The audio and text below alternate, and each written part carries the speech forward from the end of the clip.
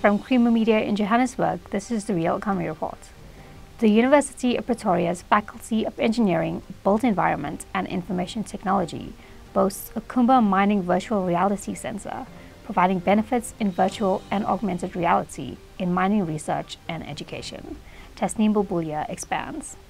Located in the university's Hatfield campus in Pretoria, the center caters to students in the Mining Engineering Department.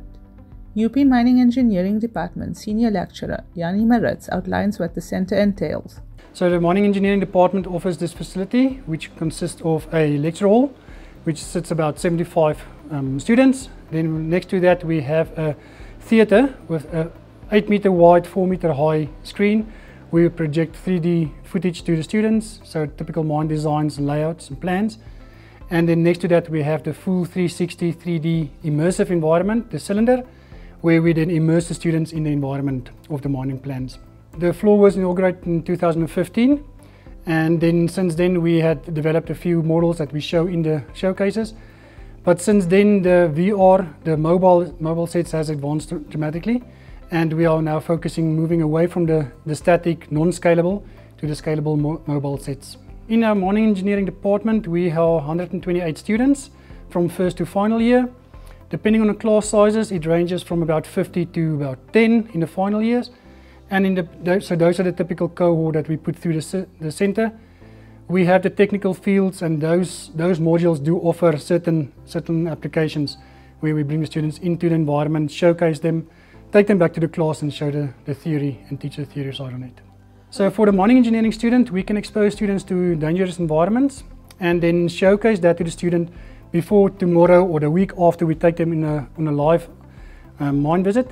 And then over in that we can talk in a safe environment, expose the students to that, and once we go to the mine they of course know what to look for and to avoid the hazards. In training, in teaching, the more senses you involve in your training, the better the retention will be. So this just adds an additional dimension to that. It will not replace the classroom environment, and it will not replace the real experimental training on site. So this just bridges the gap between the book knowledge and what's happening in the real mines. From our side, we don't develop any of the content ourselves because we're a mining engineering side. So we need to buy content with developers, so software developers. We contract them in, we ask them a specific model, and then they develop that for us. From the mining training side, so the mines have a lot of money for themselves, so they try to develop content for themselves which is site specific. Where as we go out, we try to find generalized application, and therefore we need to build some of those content together. So we can see the development of this content as typical old age web design, where you want to have something that sells socks, you build a website that sells socks. And then you have to build a new website that sells cars. But these days, if you want to buy something, you just use the website and you can sell anything on that. So the XR is in the same space. We still need to develop a specific application for a specific outcome. And if you want to do something else, it's going to be a new application. Maritz also touches on sponsorship and funding for the center, as well as expansion options. So Kumba was the main sponsor back in the day, 2015, when it was erected. And since then, there were some other major companies, mining companies, that also partnered with us for some research shares and some development and projects. Our department, running the system, there's of course annual maintenance that needs to go onto the bulbs of the projectors, and that's quite extensive. But from the capital budget from our department, we then source those funds and make sure that we maintain it accordingly. And then, as the hardware also age over time, we try to get some extra funding from our budgets and from our department, external sources, to fund some new purchases. We learned in our teaching space here, we rolled over to the health sciences faculty. So they are now embarking on a big drive to using the XR in their faculty and their departments. Scalability, of course, this environment is quite expensive to set up, and it is a niche environment. Whatever gets developed for these screens can only be shown on these screens. So every time you want to roll this out to some other visual or other projectors, it needs to be rerun on that sense. So the physical space, it's not scalable at all. And then the mobile sets, of course, it is much more affordable, and of course also mobile, where you can take it out to site. You can teach much more people with the same amount of money, the capital investment.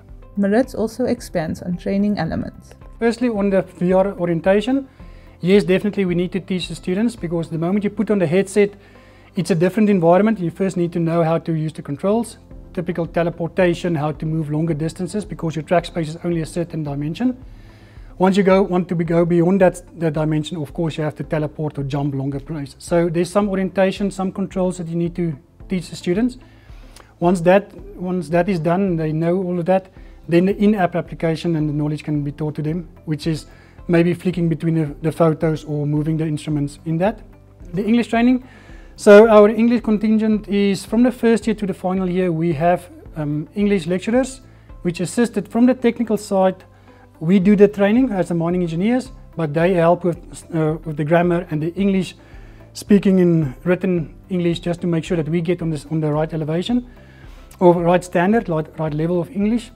Of course, the environment, the teaching environment, also the industry environment is the English-driven environment, the industry. We need to make sure that even students which is not first language English can at least communicate technically sound. That's Creamer Media's Real Economy Report. Join us again next week for more news and insights into South Africa's real economy. And don't forget to listen to the audio version of our Engineering News daily email newsletter.